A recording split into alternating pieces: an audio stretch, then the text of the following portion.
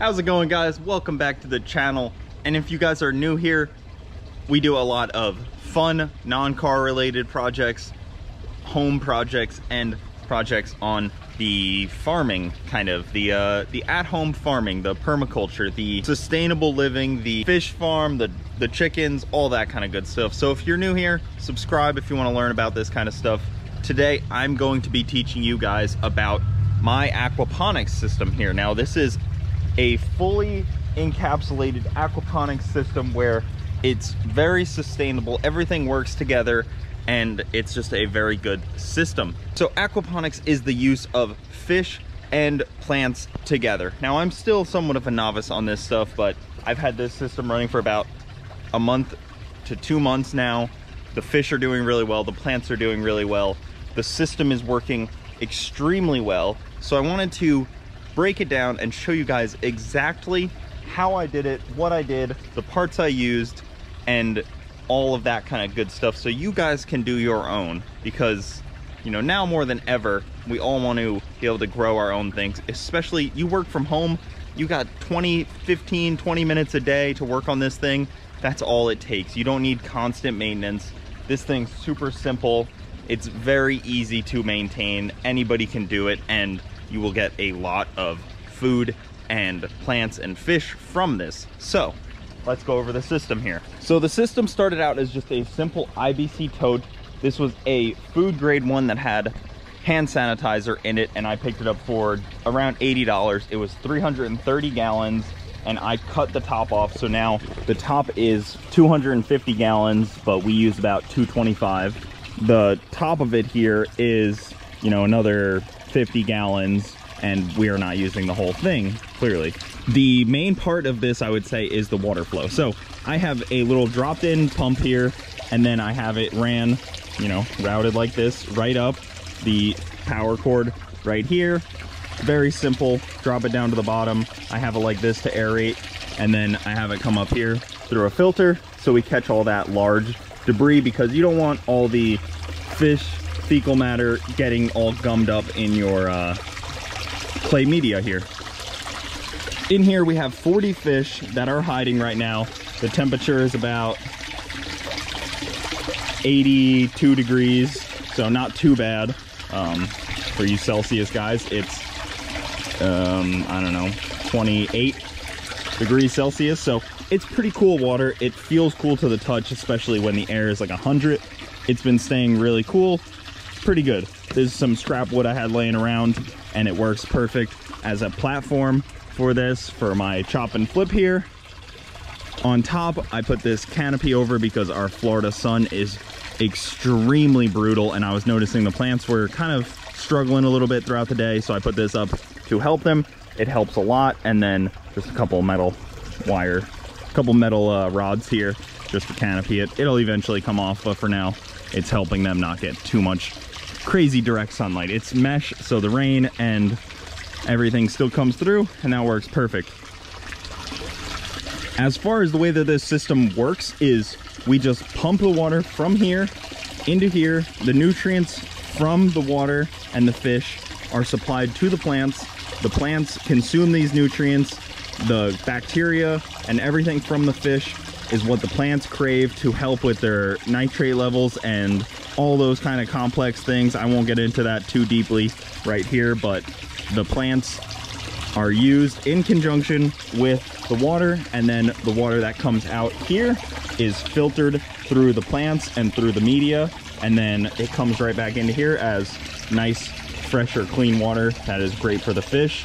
Helps aerate it when it comes in, and it just works perfectly like that. We have the way that we have this set up is it's a bell siphon. So it works like this. Once it gets up to this level here, it creates a siphon, and then the water will just siphon all the way down until it's at the bottom. Right now it's about here. It's almost ready to hit the siphon, and it should just break that seal and start pouring out right here. And in a couple seconds here, we should probably see it start pouring out if all works well, which it has been working very well lately. Up top we have all kinds of vegetation. There's mostly cucumbers. This is a weird time of year for growing in Florida. It's very hot. This was a new system, so I wanted something that would grow really quickly. So I got a bunch of cucumber plants, tomatoes, lettuce, all kinds of good stuff. Some basil in here, but the cucumbers seem to have been taken off the best. They are out here vining around to everything they can, and I've been plucking them out little by little because they're basically overgrown and I don't need that many. I would recommend starting with more leafy greens. These are more of like a stick green, so it's not exactly as good for the fish, but since the fish are so small, they are not using a crazy amount of resources right now. And since these are still just leafy, they're not using a crazy amount of resources either. But on this side, these plants are growing awesome. They are just taking off. On the back, we have a drain right here. It's an overflow drain that also drops to the bottom, so it helps get the large debris out. And then also it won't let this get too high in here. So it's a nice double use there. As far as filter system goes, I just have a couple Scotch-Brite pads on a cut coffee can here with some holes drilled in the bottom so the water drains through, and then, you know, trying to keep all that gunk out. As far as media goes, the top is clay media and the bottom is a layer of rocks. These lava rock work really good. You just clean them off, put them all in here, and I used the rock as the bottom layer because the clay media is easier to plant in, but the rock is much cheaper. So I would recommend doing the mix of both potentially.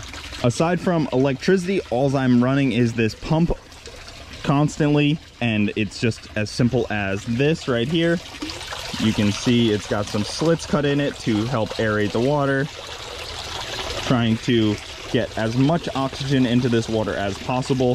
The fish in here are tilapia. They should grow to about full size. In like 6 to 8 months, they should be full size eating, full size ready to eat. They started out as fingerling. They've been in there about a month and they are growing very quickly. Feed them a couple times a day, and that's definitely something that's possible too.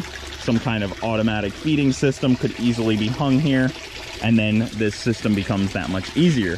These are very viney plants up here, so they would like to be able to climb a little bit better, but I'm just trying to grow as many as possible right now until I find which ones I'm going to keep. Probably pull out a bunch of the other ones and only keep a couple of these plants because we don't need that many up here.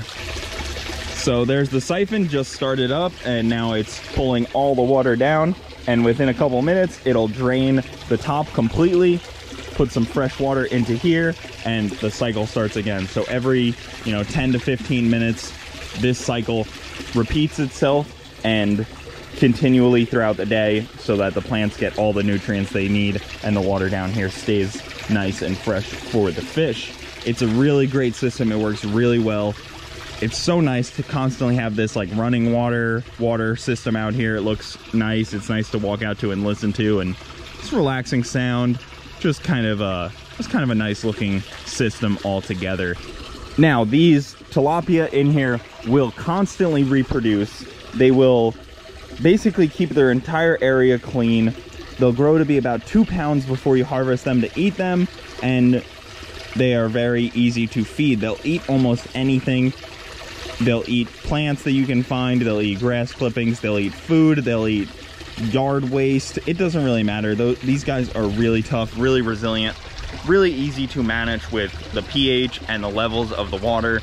Does not take a whole lot to do. These are very simple systems and simple fish to maintain. There are more complicated fish you can get, but for ease of the system, I wanted to start out with as easy as possible. So that's where we're at. We got the tilapia for that reason. So that's it, guys. I have a bunch of other videos on this channel of the build process of this, and I will post more videos as we have updates, as we get to eat some fish, as we get to eat some plants, as we interact this system more to the home and what we're using it for. I also use this water to water other plants, and that's been helping them a lot too. And that's it. I hope you guys enjoyed it. Let me know if you guys have any questions about this stuff, anything that I should film dedicated videos on, and any questions I can do, and any light I can shed on this system, I would be happy to do so. I hope more people can get into this stuff. I want to see all of you guys growing your own food, harvesting your own vegetables, harvesting your own fish. And if you have just a 4x4 square piece of property, you can do this almost anywhere. So I'm trying to make it as simple as possible for you guys. I hope this helped. Thank you so much for watching. I will see you next time. Keep it saucy.